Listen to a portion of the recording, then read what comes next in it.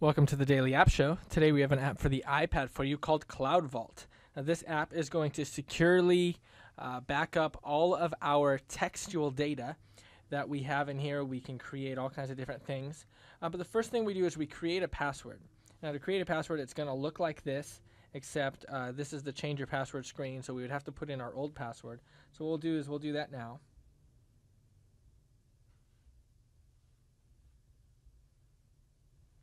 So we have our old one in there. Now we're going to put in a new password. Say we're going to just put in the word password. You see, that only gives us an 11% strength rating. Now, obviously, we're going to want something more than that.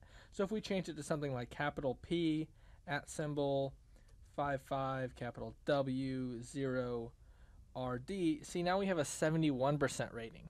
So the stronger we make our password, the more it's going to show up here, and it's going to be better for us in the end.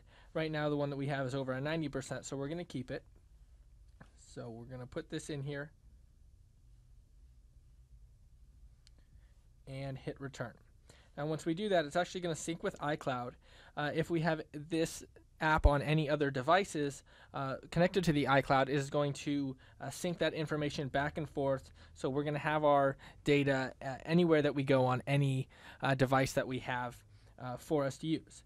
So you can see once we're in here, we have all these different categories of records. See, we created a banking one, cars one, all these different ones, and then notes within those.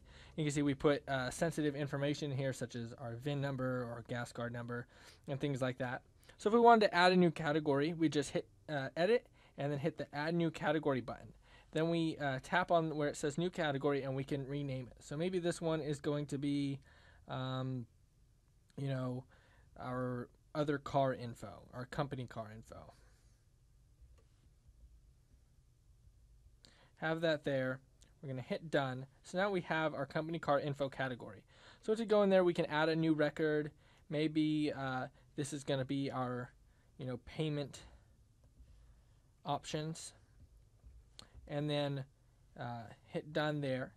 Once we come over here, we can hit edit details, and we have all this area to work with for our record. So maybe we can add, first payment with card number, and then we would type in the card number that we have there, and just put in some numbers there, and then so on and so forth. So every time we make a payment, we put which card number that we are going to use or that we had to use for that. So you can see we have all this really sensitive information that's going to be in here. We can go into the help option here to kind of see a little bit more about the app, maybe get a little more comfortable with it, knowing that it has a strong 128-bit encryption algorithm that keeps it strong and secure from the first time that you use it on. So you could use this, and we can import different files and anything like that.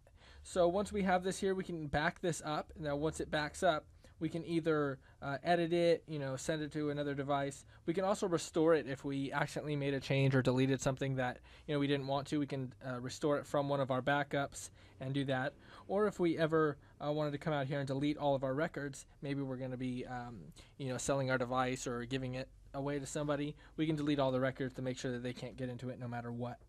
So this is going to be a really neat app that's going to help us keep all of our personal records safe and secure. Once again, it is called CloudVault. If you like it, pick it up in the App Store today.